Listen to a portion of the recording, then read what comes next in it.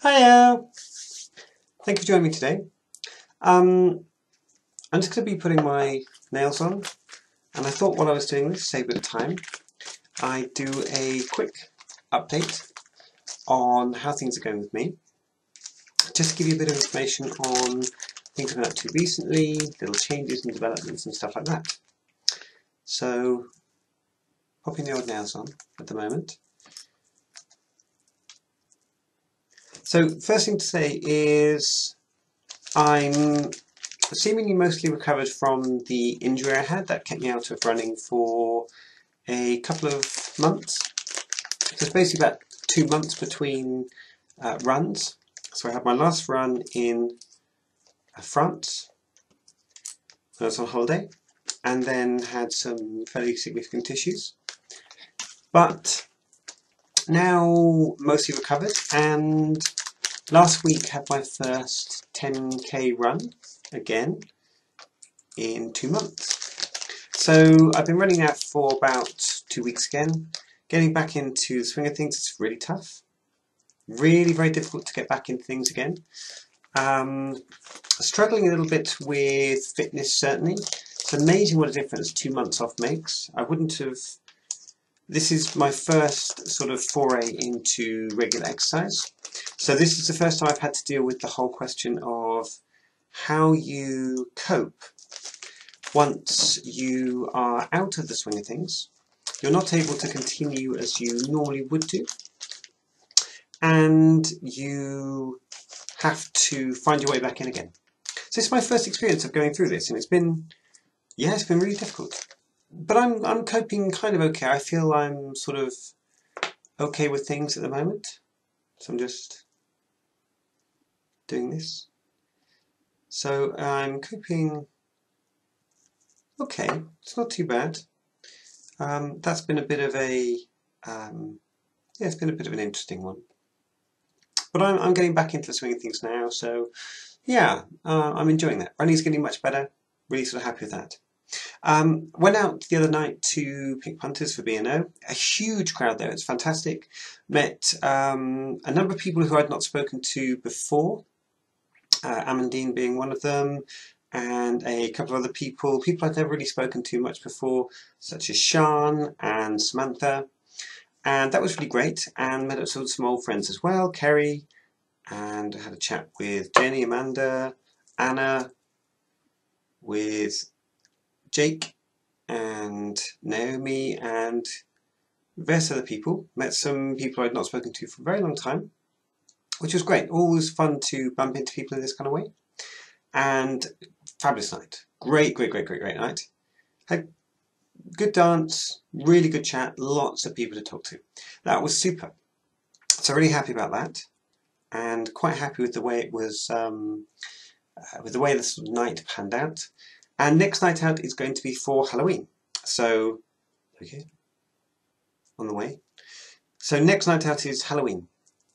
So for Halloween I've got to work on a costume. And I'm thinking of going as sort of a female, sexy version of The Undertaker. So that's my idea. I think I can patch together most of an outfit. I've got to work on the makeup. That's going to be fun. But yeah, today I thought I'd have a look at one of the reasons I'm wearing my black wig is I want to wear a long black wig for that particular outfit, and I wanted to get more of an idea of how I should be doing my makeup, slightly bolder. If you're wearing a black wig, paler skin I find tends to look better with a black wig. At least it does with my complexion and with how I do my makeup. So I went for slightly paler today, and the black wig, a bit more bold on the lips, or with a red colour.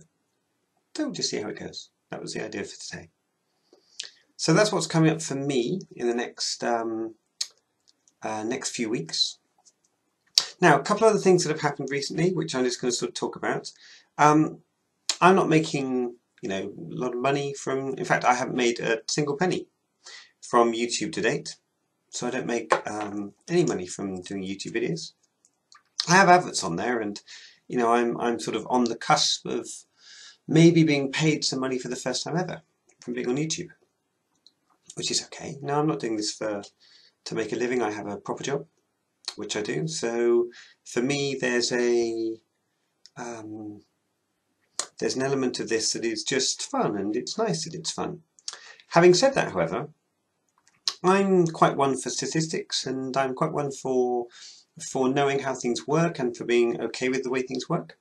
And one of the problems I've certainly got with YouTube at the moment is its ridiculous system of flagging my videos as being in some way inappropriate for advertisers.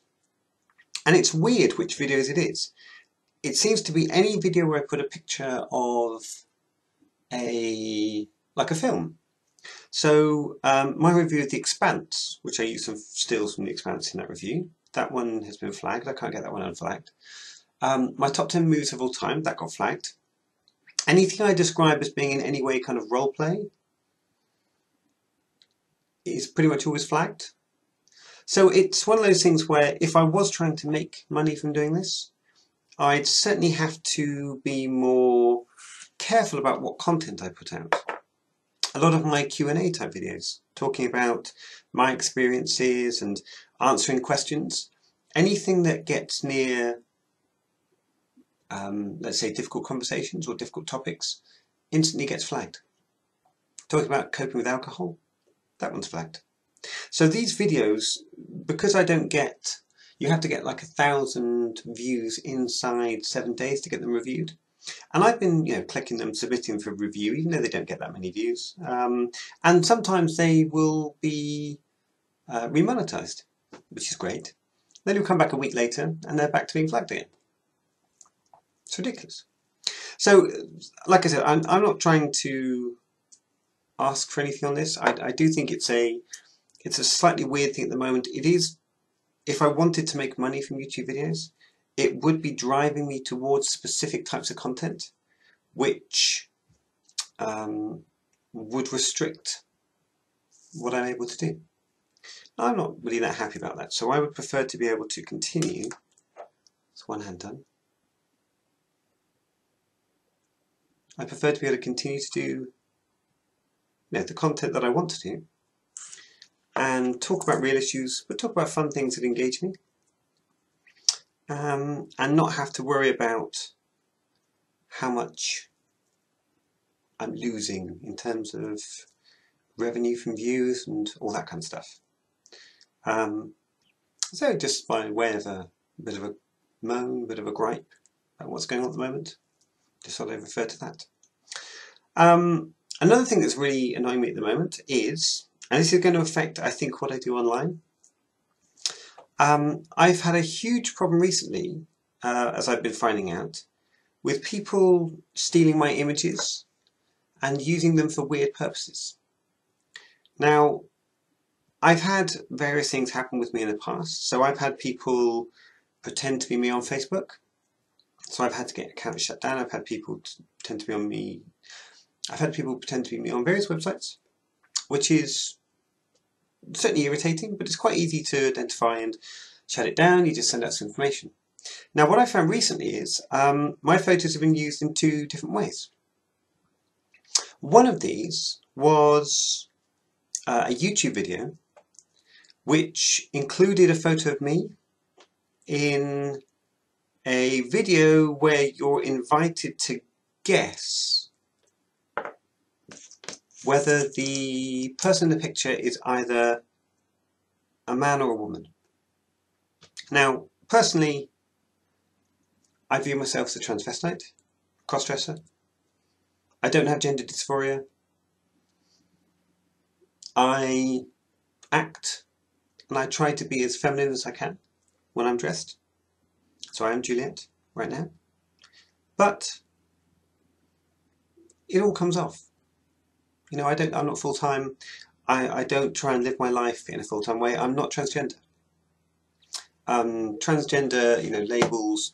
I put myself in, let's say, a trans community, but I try not to label myself as transgender if I can avoid it, because I don't feel that I am.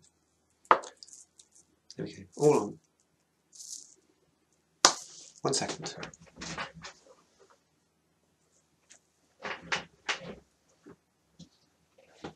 I also don't think it's fair, go with this one, I don't think it's fair to people who are transgender that my particular viewpoint gets ascribed to them, or vice versa. So, you know, like I said, it is a wide community, the trans community. There are lots of different people in it. There's room for all of us. But I'm aware that other people have very, very different problems.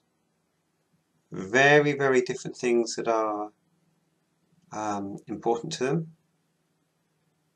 And to some people, what I do is sort of a pretend thing. It's not me.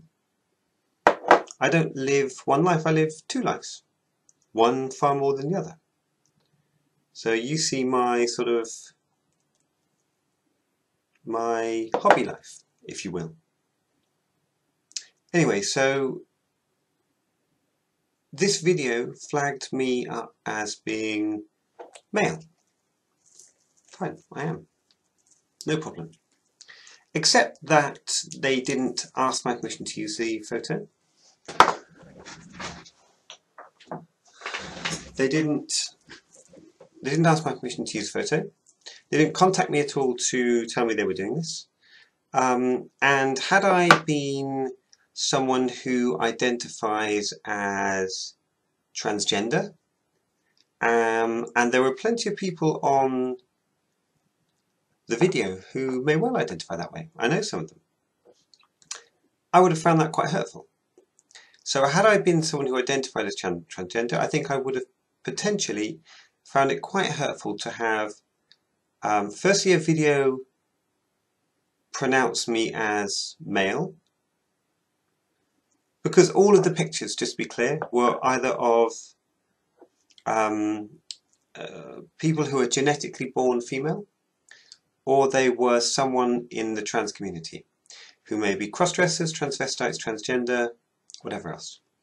But that video was, yeah, I think it was unfair. It certainly made an assumption that it's okay to say that these people are male.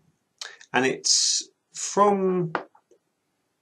a channel that is associated with a website which professes to talk about the trans community and how the trans community is, you know, understanding being a cross-dresser, and you would think they would know better than to apply this kind of binary gender labeling to people.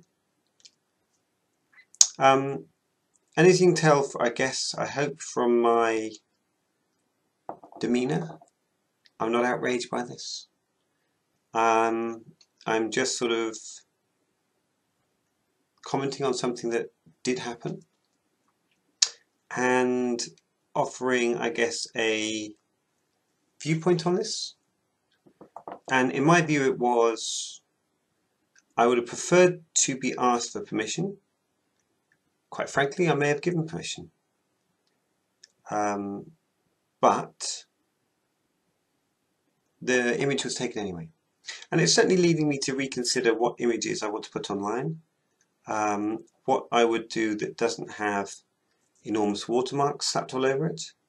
And frankly, whether I would abandon images like that, which can be so easily taken and used, and, you know, putting images up on places like Flickr, in favour of pure video, where it's much harder to reuse this content in any way or for any other purposes.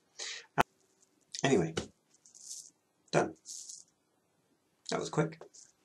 So that's what's been going on with me recently. A couple of good nights coming up soon. Bit of a moan about those particular images things. I'm going to have to try and think of a way to deal with that. It may just be that I don't put as much stuff online. I may have to slap big watercolours, watermarks all over my videos. Who knows? I'll have to find a way to deal with that. Anyway, thanks for joining me today. Lovely talking to you. And nice to do a little update again. Not done one of these for a while. And I'll get on to some other interesting topics in a minute. Okay, thanks so much and bye. Bye.